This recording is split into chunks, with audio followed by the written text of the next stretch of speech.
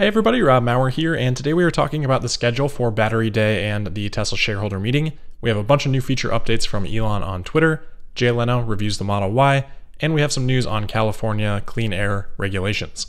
Alright, so over the weekend we finally got an update on the revised schedule for Tesla's much anticipated Battery Day. In a response to a few questions on the timing of the shareholder meeting and whether or not the Cybertruck would be there, Elon said, quote, "Yes, but we will have to postpone annual shareholder meeting, as still no large gatherings allowed by July 7th. Not sure of new date, but I'm guessing maybe a month or so later," end quote. And then followed that tweet up by saying that it would probably be good to combine Battery Day with the shareholder meeting since they are, quote, converging in time, end quote, and that Elon was hopeful that they could announce a date after the week of the 4th of July. Then yesterday, a couple days later, we got a new tweet from Elon, apparently settling on a proposed or tentative timeline for now, saying, quote, "Tentative date for Tesla shareholder meeting and Battery Day is September 15th, will include tour of cell production system," end quote. So a couple interesting implications from that, the first of which is the location. Tesla owners of East Bay asked if that meant it was definitively in Fremont, and Elon replied saying yes. And then of course, this also implies that Tesla has their own cell production system that they will have ready to demonstrate by September. This isn't too surprising. Tesla has been alluding to this for about a year now, actually since last year's shareholder meeting. But I think it highlights the potential scope of Battery Day. It seems like the last couple of weeks, the media has been really focused in on the possibility of a 1 million mile battery and vehicle-to-grid technology. Very life cycle-oriented things, but there's so much more to consider for Battery Day, including the scale of production, the production process, which we should learn about with this pilot tour, cost per kilowatt hour, the power and the charge rate of these batteries. Remember back on the Cybertruck unveiling, Elon said that they were targeting greater than 250 kilowatts of charging for the Cybertruck.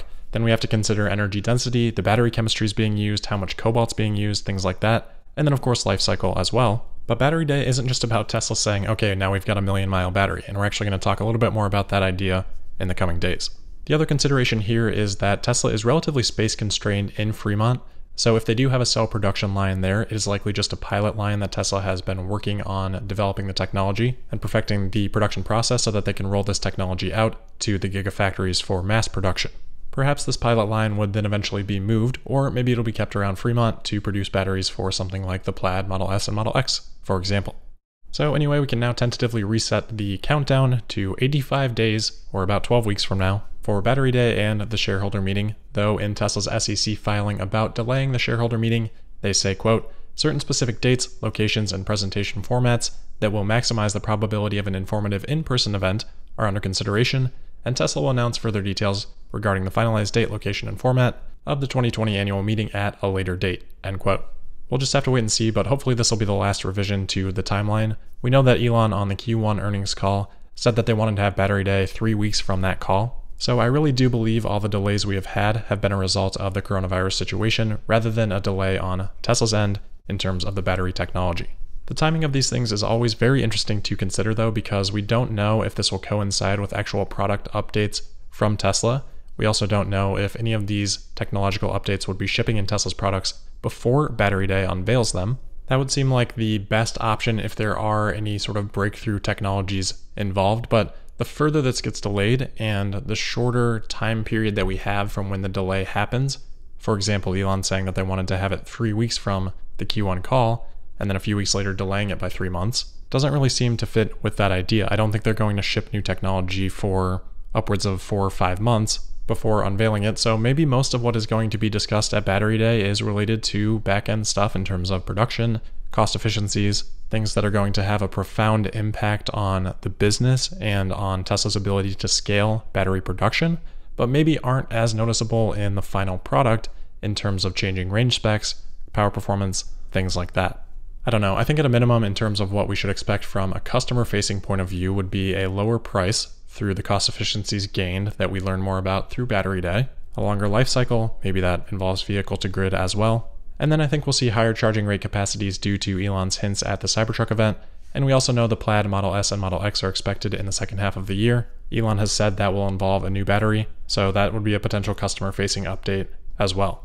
Lots to consider, but this September 15th timing puts us pretty much at the end of Q3, about a couple weeks before quarter end, which if there were significant product updates that weren't immediately available in high volume, it could make that end of quarter push that Tesla usually does a little bit trickier for Q3, especially so if there's a lot of inventory of older technology that Tesla has to move through.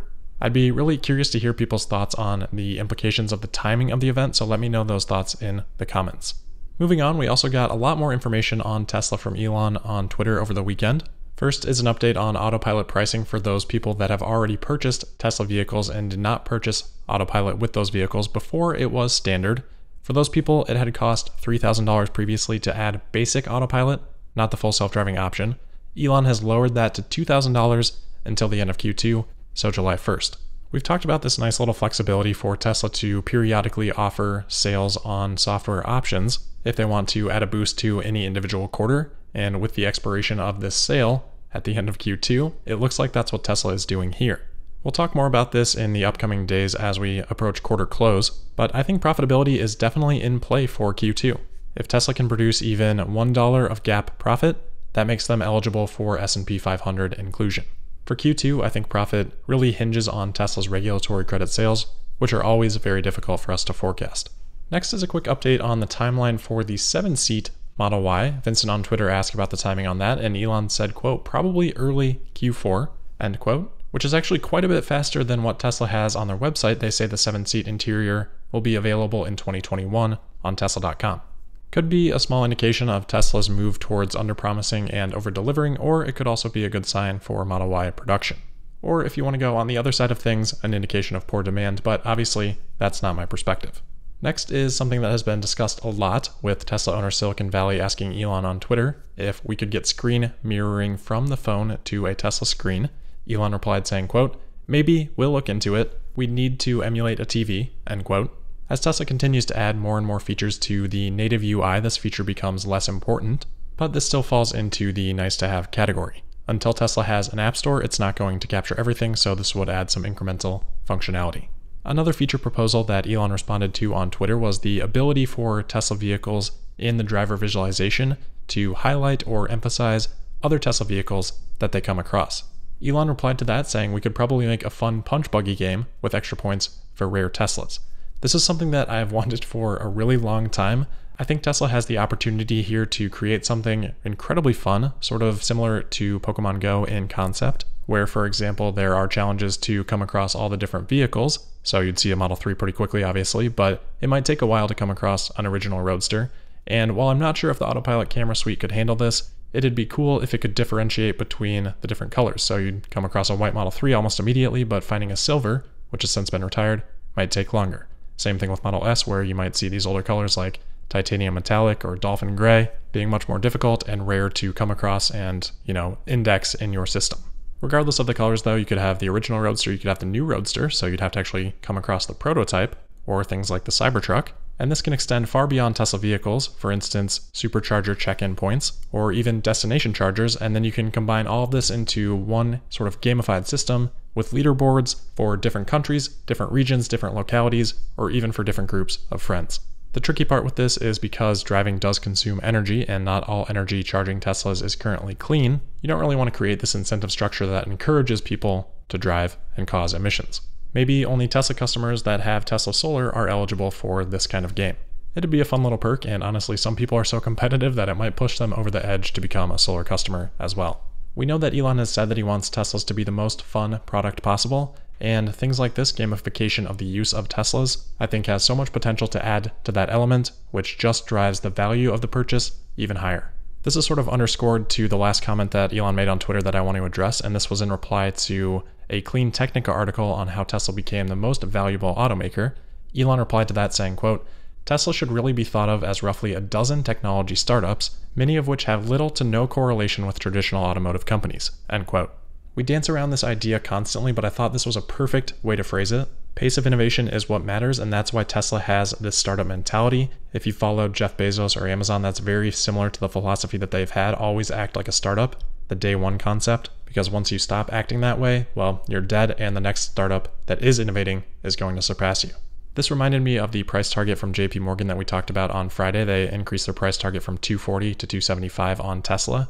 A viewer did send me that note, thank you for that. So I got a bit more insight into how they got to that price target, and now after reading that note, it completely makes sense because they say, quote, we derive our price target based on fundamentals alone, which consists of 50% discounted cash flow and 50% 2021 earnings-based multiples analysis, itself a blend of price to earnings, enterprise value to earnings before interest, taxes, depreciation, and amortization, and price to sales, end quote. Let me break that down for you in case you didn't catch it. JP Morgan is valuing Tesla based on 2021 numbers. That's it. That's as far out as their model goes. They do not model for 2022, 2023, or any years beyond that. Well, yeah, no wonder if you value Tesla based on next year's earnings, of course it's going to look expensive. But what happens when they grow revenue by 50% in 2022 and earnings by, 200%? Well, then your price target starts to look really, really silly, really, really fast. That'll either happen to JP Morgan or they will drop coverage. Anyway, back to the point here, you would never value a tech startup or multiple tech startups based on their earnings next year. That is not what the business is optimizing for. So pricing Tesla based on discounting their earnings from less than 18 months from now just makes absolutely no sense and is completely short-sighted. But at least it does explain the incredibly low price target. Next today, I wanted to give a couple quick thoughts on Jay Leno's Garage most recent episode. This is about a half an hour long completely of the Model Y. It's already approaching 500,000 views on YouTube. And overall, it was very positive towards Tesla and towards the Model Y, saying that this is undoubtedly the future. And Leno spent a fair amount of time focusing on how the vehicle was made in America. Not much new information for those of us that follow Tesla closely, but one thing Leno did say caught my attention. He said in the first minute or so, quote, "I think they've got about 12 to 14,000 of them, but you might not have seen them on the road yet, but by the time this airs, there will be more and more of them out there," end quote.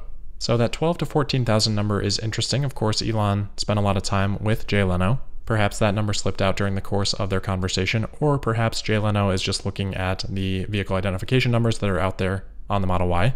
We'll have to do some digging on when this was actually recorded and then compare that with the VIN sightings that we saw at that point in time, because a couple weeks ago, the highest VINs that we would have seen were probably around that 14,000 range. Today, the highest VINs being reported are in the 19,000 range. We know that not every vehicle identification number gets made, so 12,000 being produced on a high VIN number of 19,000 seems relatively plausible to me, but again, if this was a couple weeks ago, maybe a bit less plausible. We'll again revisit delivery numbers closer to the end of the quarter.